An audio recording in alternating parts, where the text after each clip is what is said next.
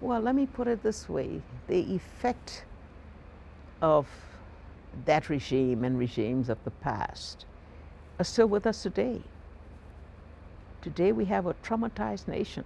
A traumatized nation? Yes, in which young people, you know, who were child soldiers, who were warlords, who were warriors, are still trying to find their way and to become normal again in a nation that's struggling for normalcy and development.